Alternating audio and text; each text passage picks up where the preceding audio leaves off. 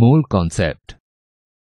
Objective: to learn the concept of a mole in relation to Avogadro's number.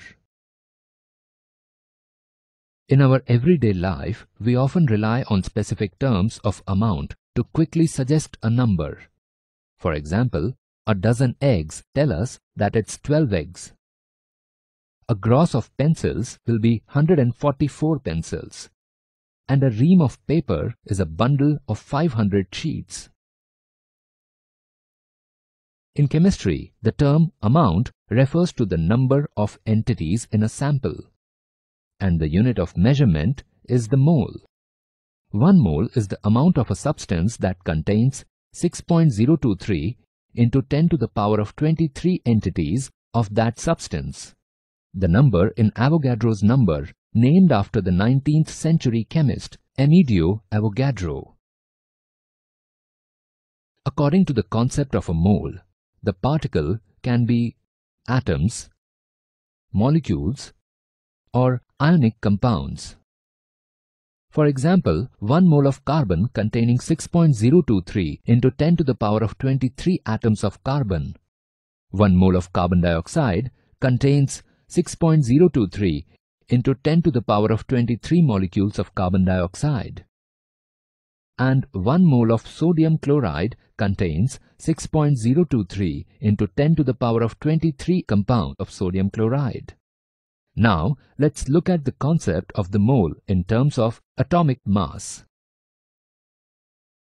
1 mole of any element has a mass in grams numerically equal to its atomic weight. This principle can be applied to all elements. Let's look at tin, which has an atomic weight of 118.7. The mass of 1 mole of tin will also be about 118.7 grams, implying that 118.7 grams of tin contains 6.023 into 10 to the power of 23 atoms.